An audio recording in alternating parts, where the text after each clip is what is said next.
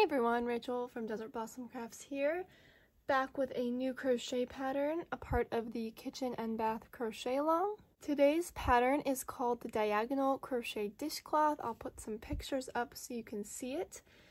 This is made entirely from corner to corner crochet, so if you are new to this technique, this is a great way to learn the basics of the technique. It's super easy. We will be doing some color changes, but not complicated color changes, just really simple ones. We'll be using 2 colors, and I'll get more into that soon. Like I said, this is a part of the Kitchen and Bath Crochet Along. Even if you're not a part of the Crochet Along, you can make this pattern. You can also check out all the other themed patterns that go along with this one. There's lots of crochet dishcloths and scrubbies. They are all available on my blog for free, as well as a part of a paid ebook with lots of bonus exclusive patterns. This is the best way to download and print out the Diagonal Crochet Dishcloth and all of the other patterns related to it. So if you prefer to work from an ad-free printable pattern, that is the way to go. There will be lots of information down in the description box below. But for now, let's get right into the step-by-step tutorial. To make this dishcloth, you're just going to need some worsted weight cotton yarn. I believe this is Crafter's Secret cotton from Hobby Lobby, but I've also used Lily Sugar and Cream. Any worsted weight cotton will work. And then I have a G 4mm crochet hook. And once you have those 2 things, we are ready to get started. So I've made a slip knot, and I'm just going to insert my hook into that. And this is, like I said, going to be kind of a tutorial for basic corner-to-corner crochet. So we're going to start off with just our 1 color and learn the basics of this. So start by go ahead and chaining 6. 3, 4, 5, 6. Now we are going to double crochet in the 4th chain from our hook and the next 2 chains.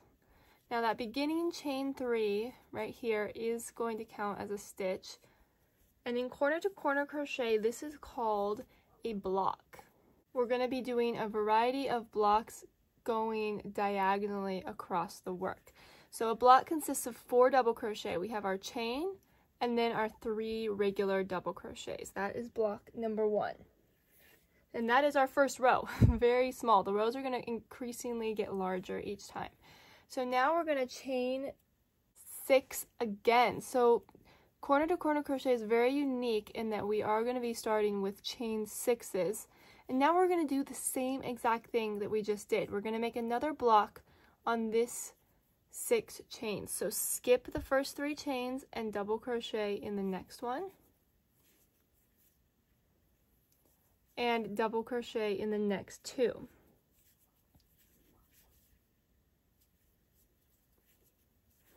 Now this is where it can be a little confusing, like which way are these blocks supposed to go? So I like to think of it, right side, wrong side type of way. So this was our first block we made, right? So we're turning this work now, and after we make our next block, we're going to be going opposite. So this is a wrong side right here. This is our right side. So we never want to have 2 right side blocks like this. We want to turn. Now that we have our next block, we're going to keep this one right side since this is wrong side. So what I'm going to do is actually slip stitch in this first chain 3 from the previous block. And now you can see our blocks are connected. Now we're going to make 1 more block. And this is going to be how we make like most of the blocks. This ones that we just did are like starting blocks. But let me show you this. We're going to chain 3. And now we're going to work 3 double crochets in this chain space. So 1, 2, and 3. And so this is our second block. Here's our first block. So now we have our first row and our second row. 1 block, 2 blocks. The next row we will have 3 blocks. So let's do row 3. Now once we have this foundation kind of done, it's a little bit easier to see where everything goes. So we're going to turn our work and we're going to do our starting block again. So we're going to chain 6. Anytime we start, we're going to be chaining 6. Okay, there's 6, double crochet in the 4th, and the next 2. That'll give us our 4 double crochet block.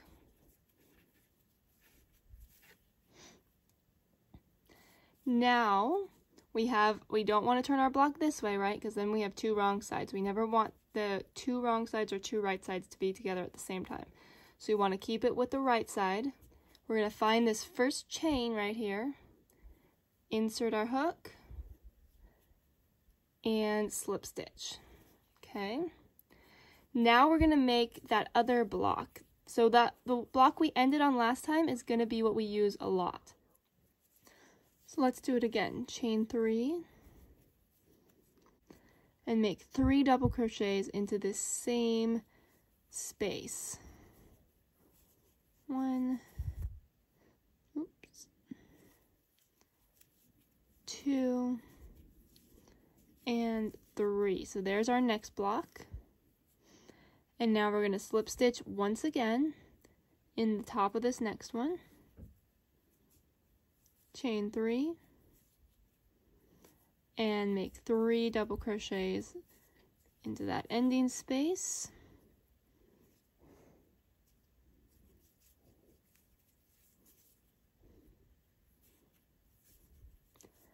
And there is our row 3, and we have 3 blocks on row 3. So this is what we're going to repeat for 2 more rows, and then we're going to learn how to join in our new color. So remember, when you start, you're going to turn, chain 6, and then make your first starting block, and then you just slip stitch in the top. So here are the tops of each block. See how it kind of looks like a corner there? That's why it's called corner to corner. So we go in there, do our chain 3, 3 double crochet, slip stitch, chain 3, and continue all the way down the end. So I'll just start this row with you, and then I'll meet you back for the color change. But for now, so we're doing our starting block here. Now this time we have our right side that we want to be facing because we have wrong side here. We're slip stitching, chaining 3, making 3 double crochet,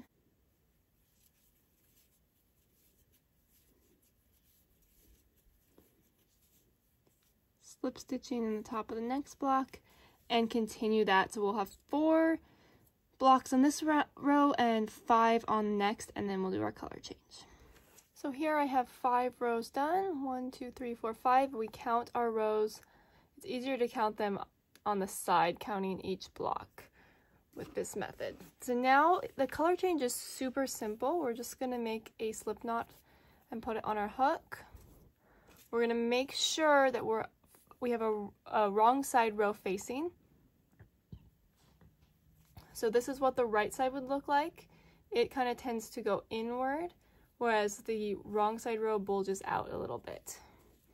And we're just going to slip stitch in the very first double crochet of the block.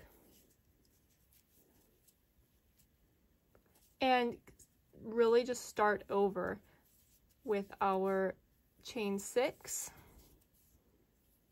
and making our first block, and we're just going to keep on going with our new color now.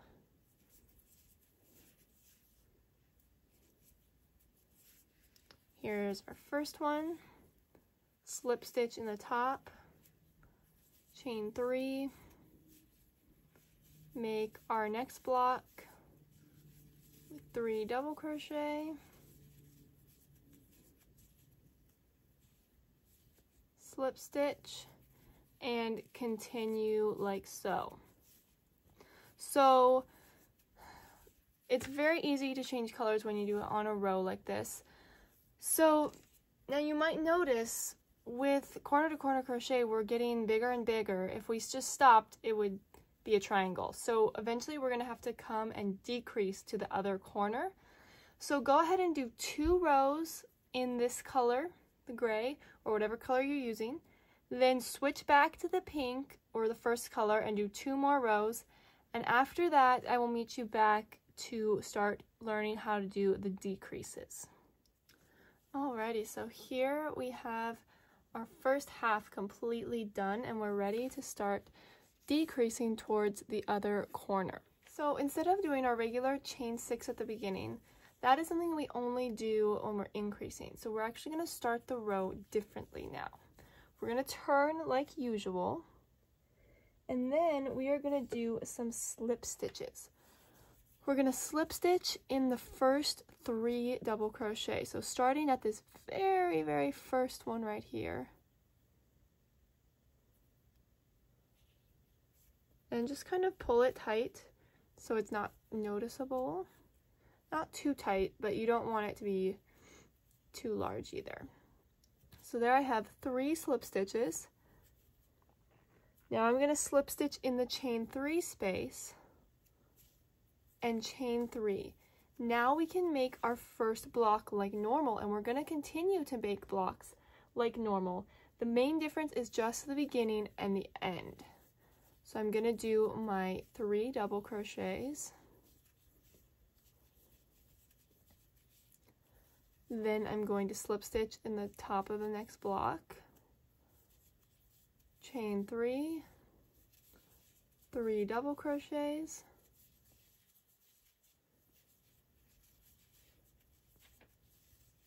slip stitch, and continue like this across the row. So you can see now this is going to be a new corner of the dishcloth. We're going to keep getting smaller and smaller. So I've continued working across the row here, and I'm on my last set, or my last block for this row. So I'm going to do my 3 double crochets like normal.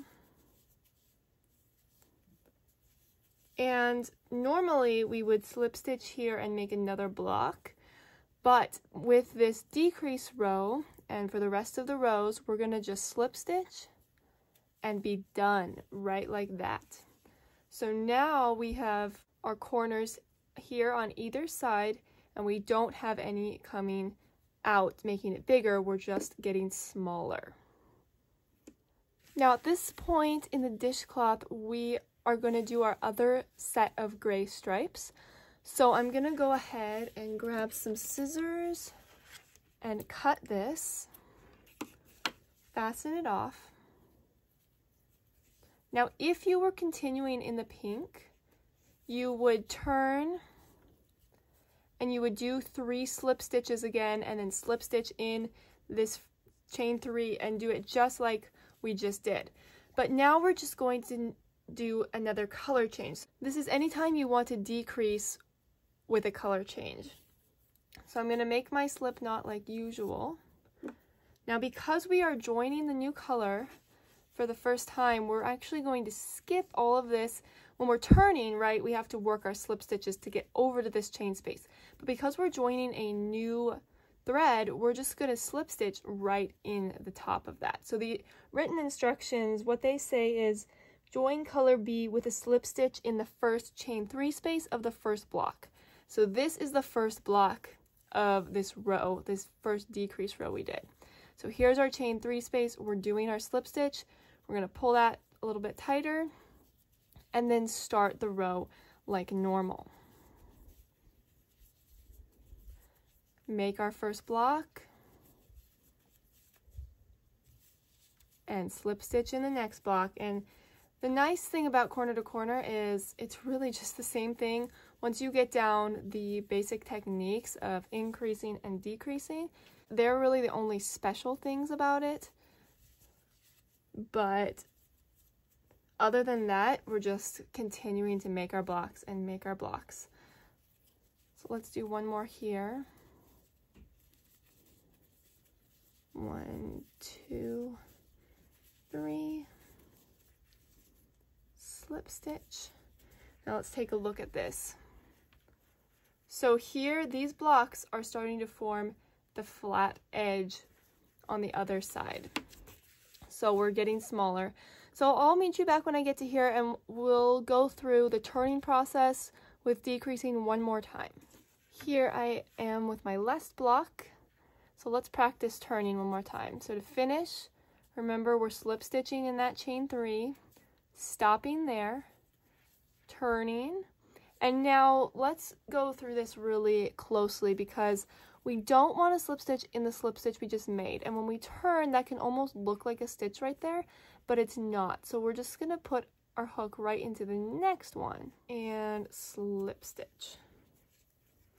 Now we can just kind of adjust this to make sure it's looking nice, and then make our next 2 slip stitches, then slip stitch into the chain space, and now we're ready to start blocks again with a chain 3, our double crochet,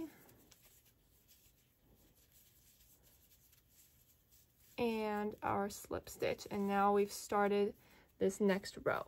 So I would say this is probably the messiest part. It doesn't look quite as clean when we do this, but see how I just pulled that over? If you have any of the other color like poking through, you can kind of adjust it, pull it, and make sure that it's not looking too messy. So that looks a lot better, I would say. But yeah, that is basically everything you need to know to continue with this dishcloth and with corner to corner in general.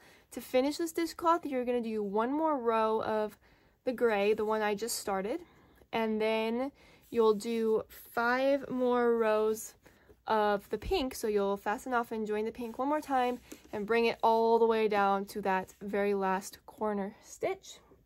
On that last row there will just be 1 block, and you do it just the same way, but it's just 1 block.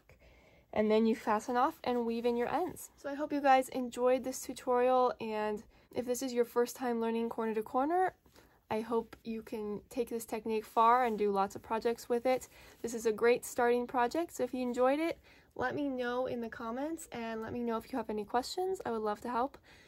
Don't forget to check out my related dishcloth and scrubby tutorials. I'll put some on the screen for you to try out next.